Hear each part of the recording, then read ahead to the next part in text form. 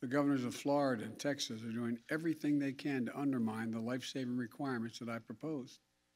And some of the same governors attacking me are in states with the strictest vaccine mandates for children attending school in the entire country. For example, in Mississippi, children are required to be vaccinated against measles, mumps, rubella, chickenpox, hepatitis B, polio, tetanus, and more. These are state requirements.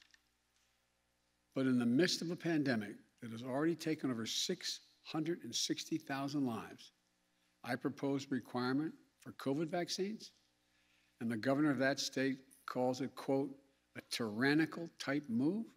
A tyrannical type move?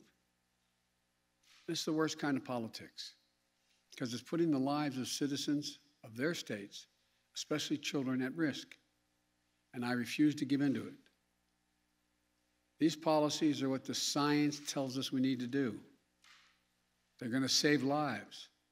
They'll protect our economic recovery as well and allow the economy to continue to grow